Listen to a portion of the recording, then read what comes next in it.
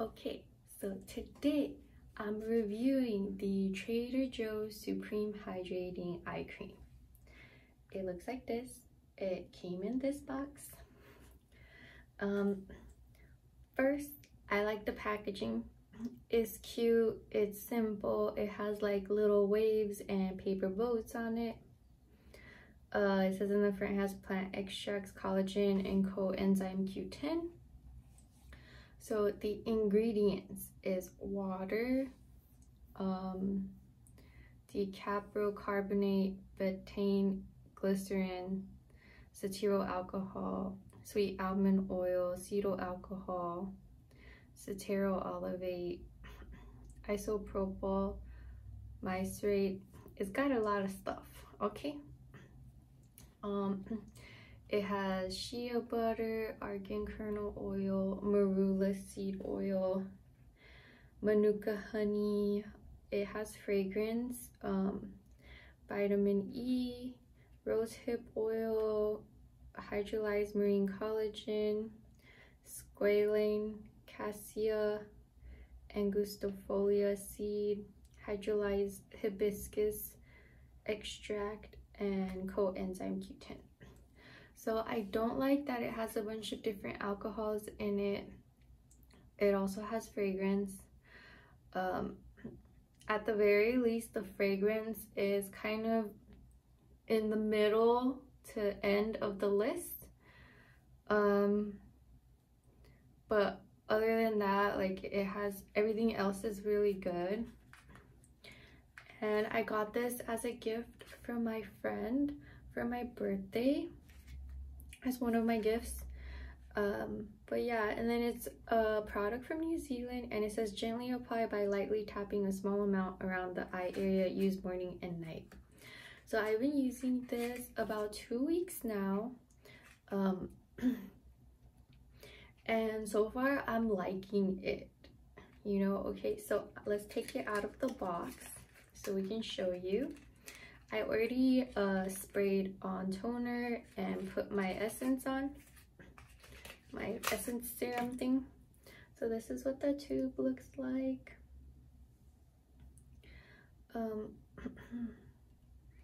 But yeah, it's from New Zealand, so that's kind of crazy, and it's not tested on animals. It doesn't say that it's vegan. It's just not tested on animals. So when you remove the cap, right, and you're placing some on your finger, this is what it looks like. It's kind of like white, creamy looking, milky, but when you touch it, it's like watery. See, it goes clear. So it's not like the Innis green tea icy cream I reviewed. It's more kind of like what's the other one called, the pink tube, the vitamin E eye cream I was comparing it to. So at first I was worried that it wasn't going to be super hydrating. I thought it was, oh, it was from the Body Shop. I had the Body Shop vitamin E eye cream. I thought it was gonna be like that eye cream because it has kind of a similar consistency. This one feels nicer though. The Body Shop one literally felt like kind of like water. This one feels kind of like silky, like it's nice. I don't know how to describe it. But yeah, so I thought it wasn't gonna be as hydrating because it felt watery. It reminded me of the vitamin E eye cream. But it's actually like the consistency and I guess the ingredients are really hydrating.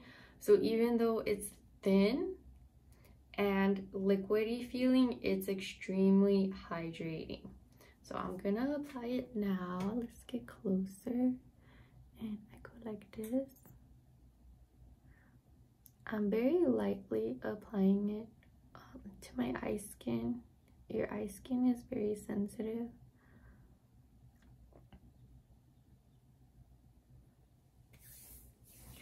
But yeah, So it's super hydrating. I'm liking it so far. You get 0.53 ounces or 15 grams. I'm not sure about the price, but I'll go look it up and put a picture in. And yeah, it's really nice. It doesn't pill up with other skincare. It doesn't mess up your makeup.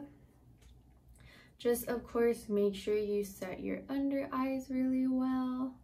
Like I'm feeling it right now, it makes it feel so soft. Like I kind of want to apply this to my whole face, but then I would run out of eye cream really fast. I like how big the tube is. Compared to the Body Shop, their eye cream tube is really small. So this is bigger and there's more, so I like that.